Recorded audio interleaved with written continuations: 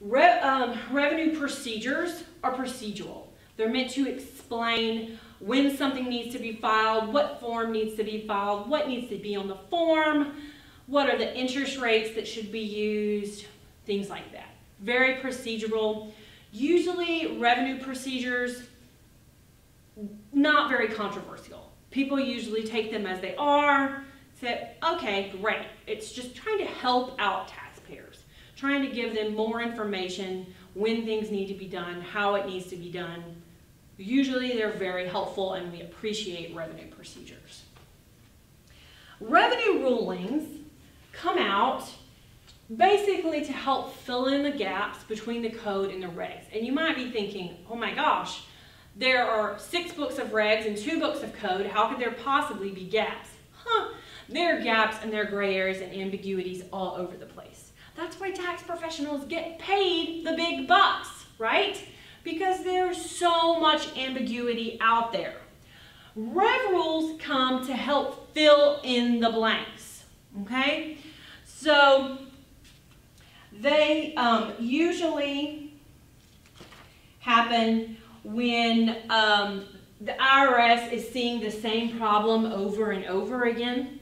So they want to issue some taxpayer guidance to help taxpayers understand how they would treat it. Revenue rulings do not have the level of authority that regulations do, but I can very much tell you that revenue rulings have a high precedential value. Whether you think that's right or wrong, revenue rulings are used a lot to understand what the law is. And part of that is because with tax, we don't really have a big body of case law out there. So we need something to help supplement, and that's what revenue rulings do. Also, revenue rulings come out when the IRS really disagrees with a court case. There's some ruling that came out and they don't like the conclusion, so they will issue a revenue ruling saying, you know what, we don't like this conclusion, and if these facts were presented to us, this is how we would find.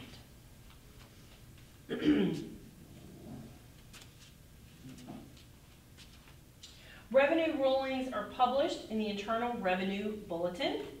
Okay, here's an example on slide 14 of the citation. So here we have Rev Rule 2015-9. Okay, that means it's the 9th revenue ruling in 2015. Okay, and we have 2015-21 Internal Revenue Bulletin 972. So this is the full citation, which means it appears on page 972 of the 21st issue of the Internal Revenue Bulletin in 2015. So that's how the site works for revenue rulings. As I mentioned in slide 15, revenue procedures are very similar to rev rules. They're just about procedure, and the citations work exactly the same. They are found in the cumulative bulletins, just like revenue rulings. Okay? The next category of administrative law that I want to talk about is letter rulings. Okay? So we really have 2 different types of letter rulings. We have a private letter ruling and a determination letter. So I want to talk about a private letter ruling first. A private letter ruling is when a taxpayer asks for a tax blessing for a proposed transaction. So they give the facts of their transaction to the IRS and say, IRS, please tell us how you would treat this transaction. PLRs are very expensive to get issued. Pretty much Big Four firms have the monopoly on PLRs just because of the expertise needed to write one. So you really see PLRs written in Big Four accounting firms, some big law firms, but I've heard even that's going away. Really, Big Fours are the only people that write PLRs anymore. and they're very expensive. So you're talking about a big transaction for a PLR to be requested. A couple years back, Yahoo requested a PLR for a tax-free spin that they wanted to do. And it hit the news because the IRS said, we are not going to allow this to be tax-free if it comes in front of us. Now this is a proposed transaction, not a completed transaction, which is why taxpayers will spend so much money on getting this ruling. They want to know, they want their blessing ahead of time that they are okay to proceed. The IRS said, no, that's not tax-free. When the results of that PLR were released to the public, Yahoo's stock price plummeted. Okay? So, PLRs are really only used with big transactions, with big numbers, because they are so costly to obtain. PLRs are only binding on the taxpayer that requests it. Okay? However, because of the Freedom of Information Act, everybody can see PLRs. They are redacted, meaning we can't see the information of what taxpayer is requesting it or a lot of the facts of their transaction, but we can see the PLRs. Now, PLRs are not binding or law to other taxpayers, okay, but they can be cited as precedent to avoid penalties. Okay? The other type of private letter or letter ruling is a determination letter. Now, honestly, I probably wouldn't even mention this, but the book does. Determination letters are also requested, okay, by taxpayer, but it relates to a completed transaction instead of a proposed transaction, and determination letters are not available to the public, okay? So you can't see the results of a determination letter, which is why I wouldn't really mention it as an administrative source of law, because the public can't rely on it. If they don't know that it's there, they can't rely on it. But you can, as a taxpayer, request a determination letter if you so desire, and the IRS will let you know how they want to treat your transaction.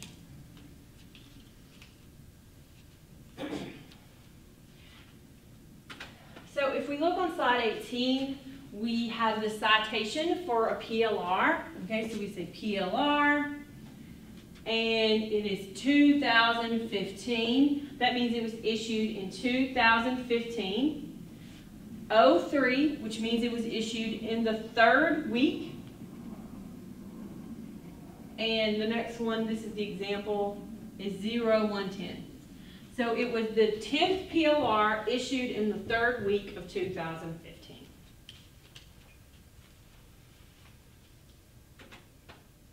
Okay. Some other types of administrative law that's out there.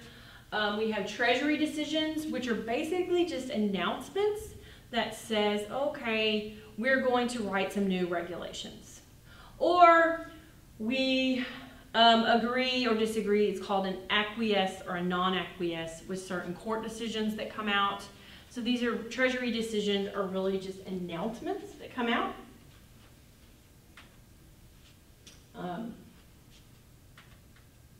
Also, if you look at 21, slide 21, they cover some other IRS communications that come out.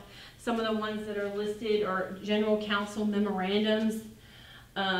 These are issued internal to the IRS, but because of the Freedom of Information Act, we can see them, okay? Some other things that are on there, news releases, etc., okay?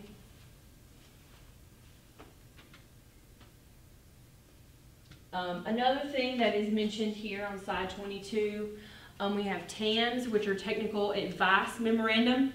These are from the IRS Commissioner to the Treasury of Tax Policy, okay? They relate to proposed regulations. And we also have what's called a Field Service Advice Memorandum, which are written by appeals officers, and they basically are kind of an internal notice to everybody else. Hey, we're seeing these issues a lot, and this is how we're treating them, okay? So that's how that works. Okay, now we have talked about the administrative sources of tax law. We are going to talk about the last branch of government, which is judicial sources of tax law. So judicial sources of tax law are, of course, the courts, okay?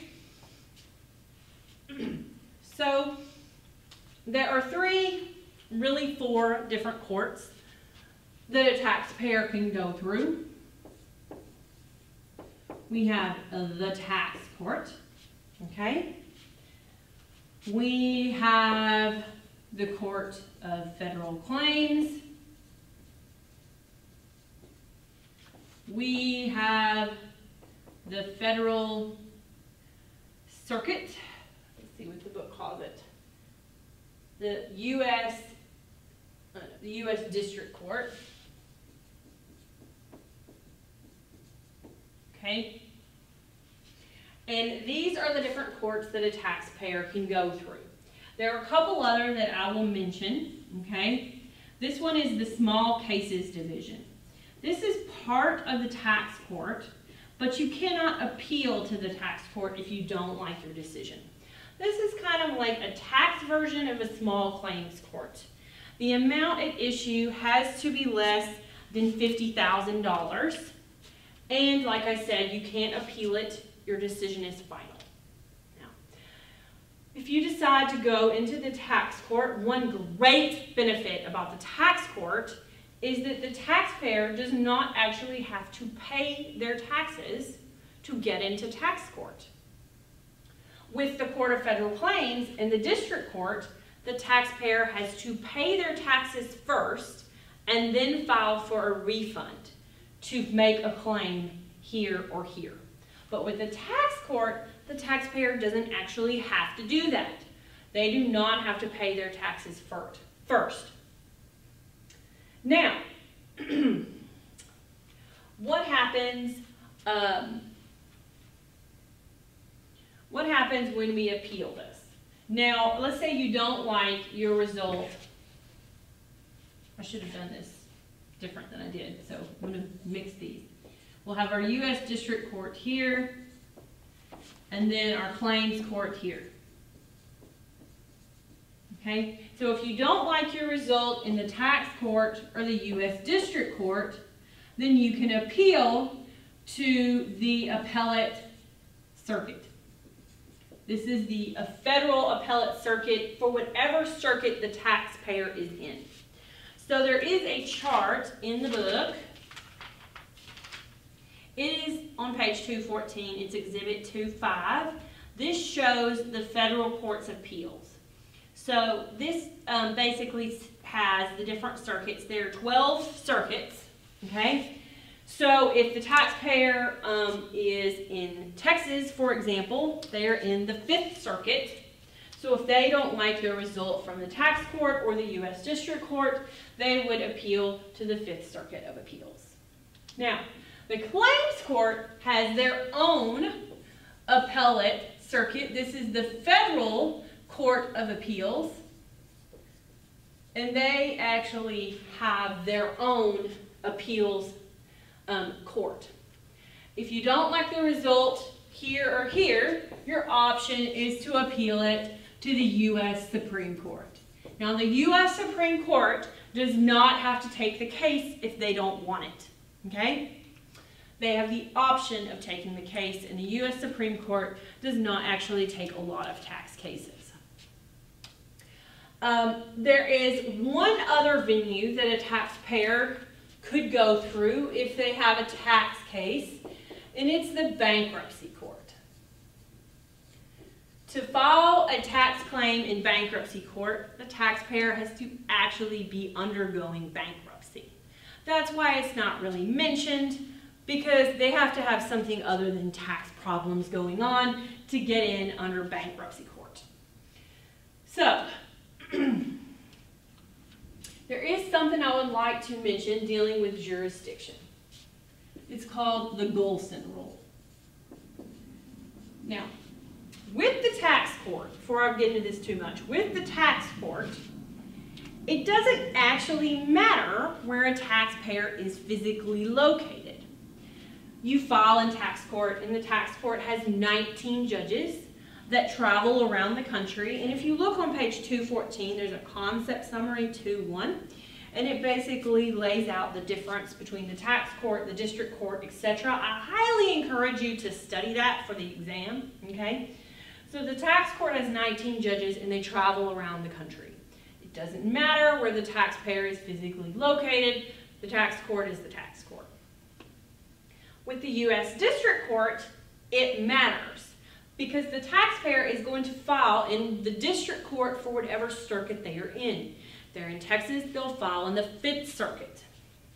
With the claims court, it doesn't matter where the taxpayer is. Again, this is just our federal court. And I don't think the claims court travels around. I think the claims court is only located in Washington, D.C. But I could be wrong about that. So, now, like the tax court, it doesn't matter where the taxpayer is located to file in court. But it does matter for purposes of precedent. You guys may not be familiar with what the word precedent means. It means what prior law out there governs. And when we're talking about prior law in the court system, we are talking about case law. Sometimes case law may be different in one circuit versus another.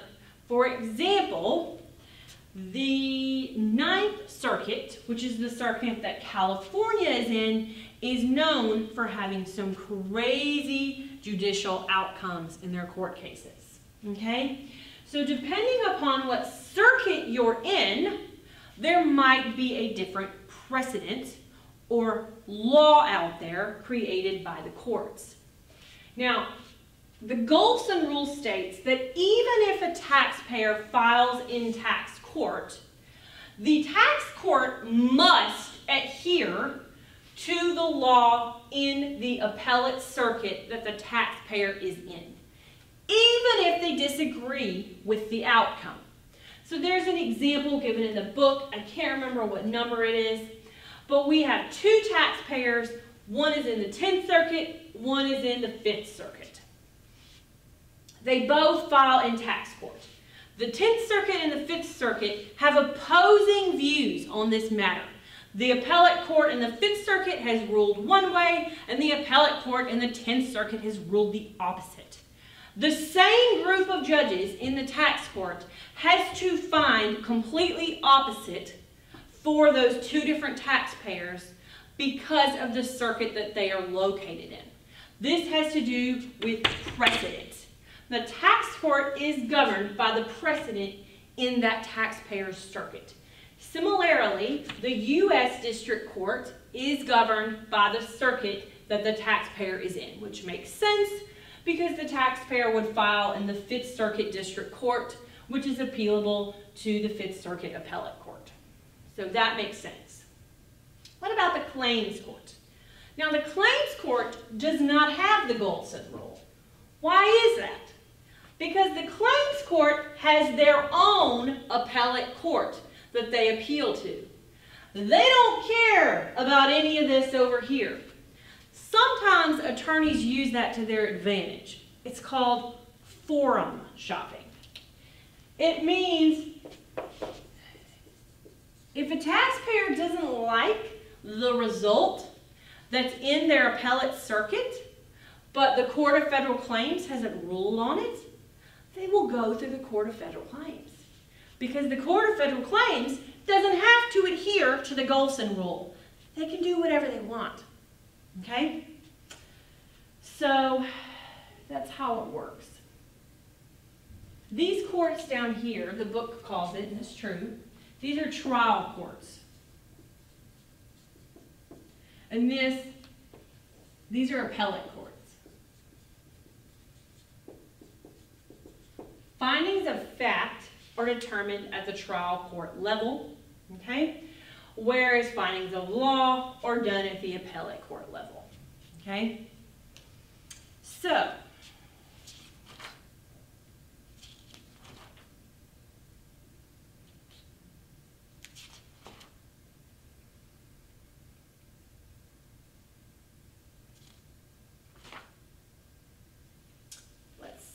let's look at citing court cases.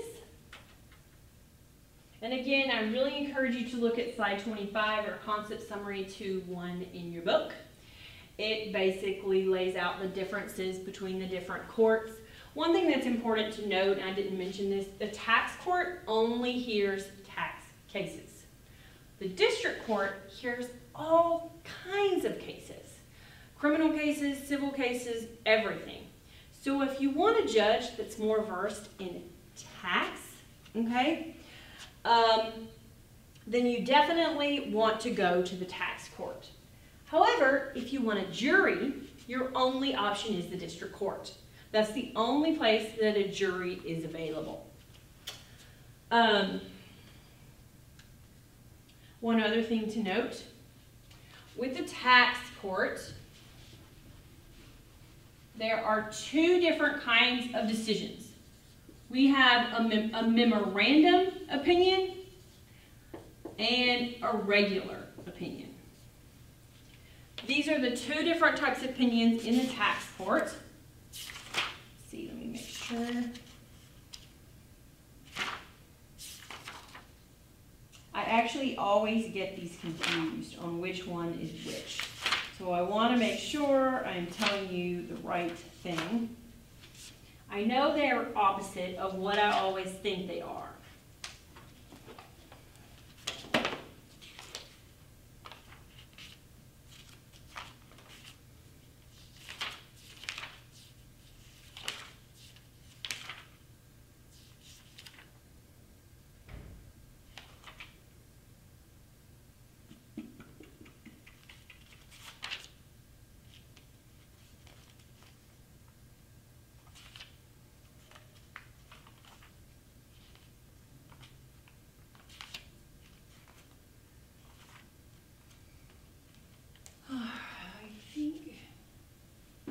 I think what it is a memorandum decision has more weight.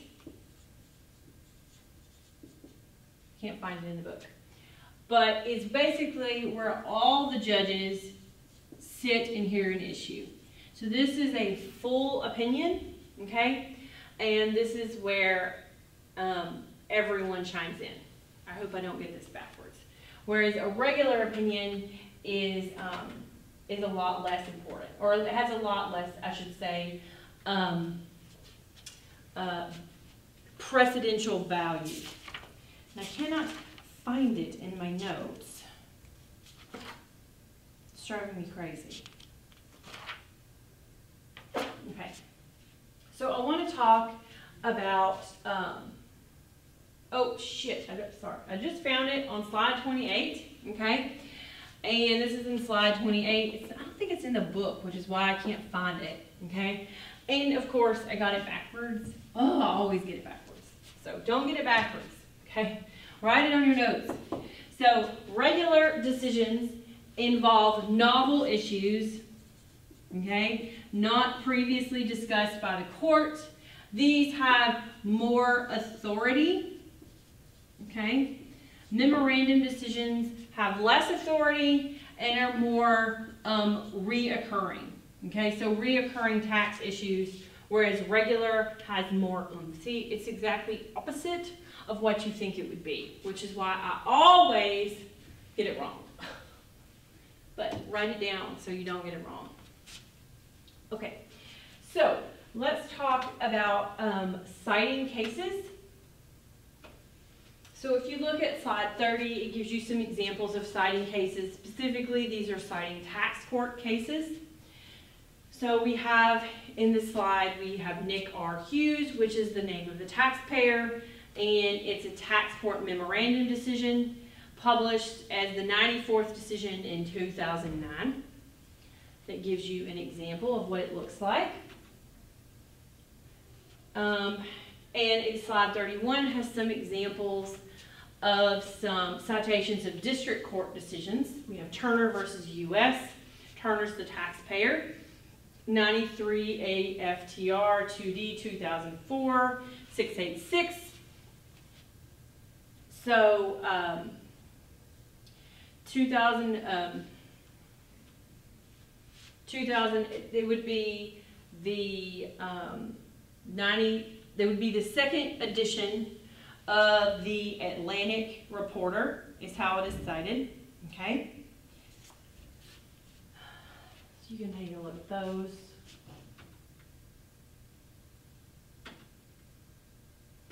And that's pretty much it for this chapter. We've already talked to tax treaties at the end of this chapter, but we've already talked about tax treaties. There's not honestly a whole lot more to say about them. So that's pretty much it for this chapter. Sorry on the confusion on the tax court decisions. Please make sure you have it right in your notes, and it is on the slides. Thank you. Bye.